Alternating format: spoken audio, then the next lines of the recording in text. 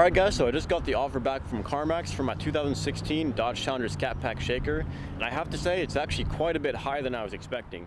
So they offered me. How's it going guys? It's K Cars, and today we're going to be taking my stolen Dodge Challenger ScatPack to CarMax. Let's go ahead and hop in.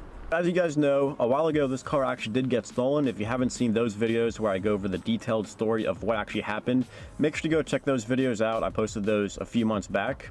But anyways, like I said, today we're going to be taking the car to CarMax to get this thing appraised and see if they actually know that it was stolen. I want to see if it actually showed up in the Carfax or anything like that. So I'm currently actually at a Dodge Jeep dealership right now. I just got back after speaking to one of their sales representatives about trading this car in for a Jeep Wrangler Rubicon 392. As you guys know, I have been thinking about selling this car and trading it for either a Camaro ZL1 1LE or a Wrangler 392. So at this dealership right now, they actually did not say anything about the car being stolen, but of course they did question the aftermarket exhaust that I have on this car. So of course, if you guys didn't know, I do have long tube headers, callus mid pipes, and a mid muffler delete.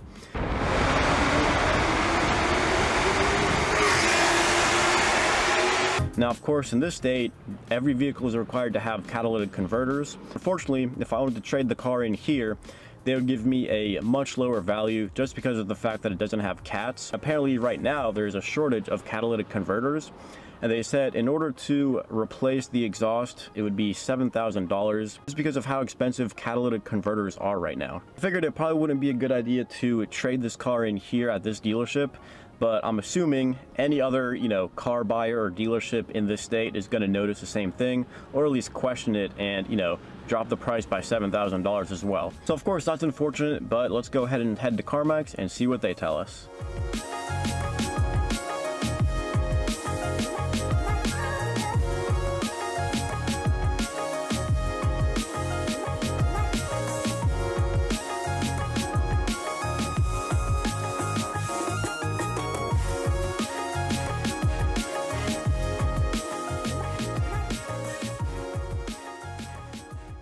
Alrighty guys, well we have made it here to CarMax, as you can see right there. I'm actually pretty interested to see what kind of price they're going to give me and to see if they actually will look for the catalytic converters, and also if they're going to know that the car was stolen. I don't even know if it says it in the Carfax or not, but I guess we will find out today.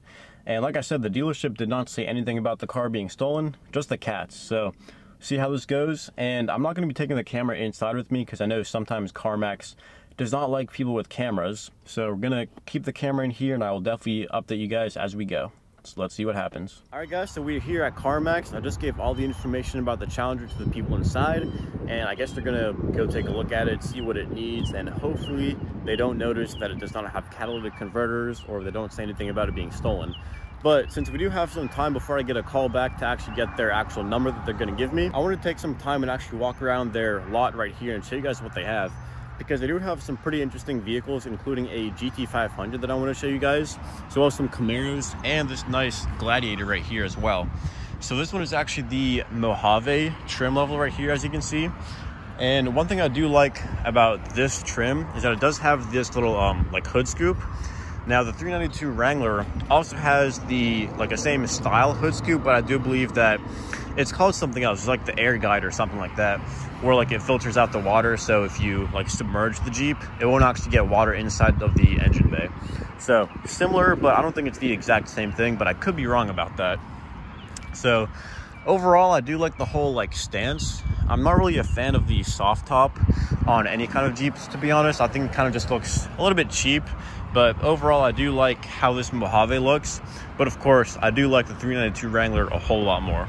So I wanted to go ahead and walk over there and show you guys the GT500 and a few other performance cars that they have here as well. I did also want to mention that a few months ago I did fill out their online appraisal form, and they gave me an offer of $34,900, which in my opinion I think that's very good. But of course they don't know that it has a pretty good sized dent on the passenger fender, they don't know that it's been stolen, and they don't know that it doesn't have catalytic converters. So if they find that out today, then it could drop the price significantly. So definitely interested to see what they're going to come up with. Let's go ahead and walk over to the GT500. So right here is the GT500 that I was talking about. They also have this GT and I believe a V6 Mustang right here.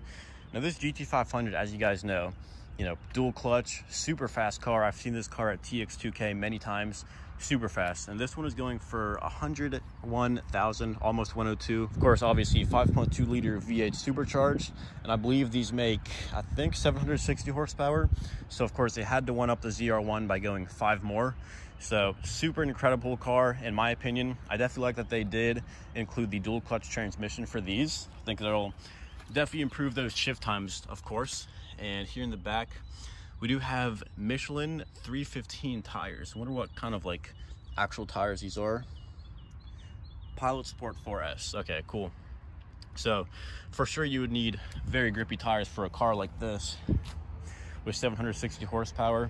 But also I do like the spoiler that they have on here on the back. Definitely helps with downforce. Now I feel like the Mustangs are more of a straight line car instead of like a road course type of car. So it's more meant to go in a straight line in my opinion, I think. So the spoiler would definitely help for going around turns and driving around a track with actual turns. But yeah, I do think that it's a great all-around car, but I think for the most part, it's meant to be more of a straight line car, just like the Challenger. So huge fan of the GT500. Of course, you also got the GT 5.0 right there, as well as either the V6 or the EcoBoost Mustang right here. Not too sure on this one exactly, but also wanted to walk over here, show you guys this Camaro SS, which looks really nice. I'm not really a fan of the wheels on this one, but I think it looks good. Other than that, I would definitely go with black wheels. Now, to be honest, on these new Camaros, I'm not really a big fan of the front end redesign. I like how they kept the ZL1s with the kind of like the old style. So for these new Camaros, I definitely do like the ZL1, but not really any of the trim levels below that. I do like the rear end though. Now this one's going for 45K. Camaro SS, so of course 6.2 liter, naturally aspirated. I did drive one of these down in Texas whenever I was there for TX2K22. Very fast car, super quick, you know, traction was good and all that. This one is also a manual transmission, which is cool. Now here we got 275s on this one. Now these are actually 10-speed automatics if you get the automatic instead of the manual, which is what I drove. I have to say, it definitely did feel like that 10-speed transmission. The gears were super short in that. I feel like it was always like constantly shifting. So the advantage of that is that you're pretty much always in the power band, which I like. Guys, so I just got the offer back from CarMax for my 2016 Dodge Challenger ScatPack shaker, and I have to say it's actually quite a bit higher than I was expecting. CarMax offered me $33,000 for this thing, which if you compare it to the dealership that I was just at earlier today, they offered me $28,000. So that's a $5,000 increase when you compare CarMax to the dealership offer. Biggest factor here, I think, is honestly the exhaust, because CarMax did not ask me anything about aftermarket exhaust modifications or anything like that, and the dealership of course did. They noticed it right away. So the only thing that CarMax took into account was this dent right here on the passenger fender. And of course, we all knew about that. That's from when the car got stolen. Now, one other thing about CarMax is that they also didn't know that the car was stolen. So I guess it's not really on the Carfax, which makes sense because there was no insurance claim. So yeah, I mean, that all makes sense, it all plays out.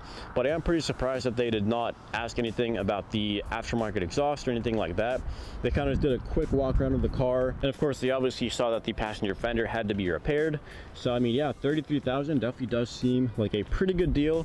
You know, I probably would be able to get more out of this thing if I sold it to a private party, just as a private seller. I do think that would be, you know, a better deal, but it would also be, I think, a bigger hassle, because here at CarMax, you just bring your car here, get your appraisal, and then they give you a check for that amount. So it seems super easy here at CarMax. And like I said, also, they did offer me $5,000 more than the dealership did. That comes the hard part of actually deciding what I actually want to do with this car. As you guys know, I've had this thing for the past 6 years, and I think I definitely am ready to get into something else. And you know, I really have been thinking hard about getting that Jeep Wrangler Rubicon 392, especially with that extreme recon package that comes with the 35-inch off-road tires completely stock, and I believe it's also like 3.5 inches taller over a standard Rubicon, which is pretty impressive for something that you can get from the factory with a factory warranty, especially because you can get it with the same exact engine that this car has, the 6.4 liter V8 392. The Wrangler actually has 470 horsepower, so 15 less than this car had stock, but still, it's a Jeep. You don't really need all that power in an off-road vehicle. But I think it's just awesome to have, you know, an awesome Jeep like that comes with 35s from the factory, and a big V8, big 392 with 470 horsepower with, you know, four-wheel drive obviously with the Jeep. So I definitely think it would be a very fun vehicle to have, you know, a good addition to the XJ that I currently have. And I really do feel like I would be able to enjoy the Jeep more than I currently enjoy this car, because I would just be able to drive it more, go explore some new trails. And, you know, with this car, if I want to take it to the track, it's a lot more expensive and I have to, you know, drive farther away to actually get to the nearest track as well. So that's kind of my reasoning for wanting to get the Wrangler 392. But, you know, obviously those Jeeps are very expensive in my opinion. I think base MSRP is like 80K.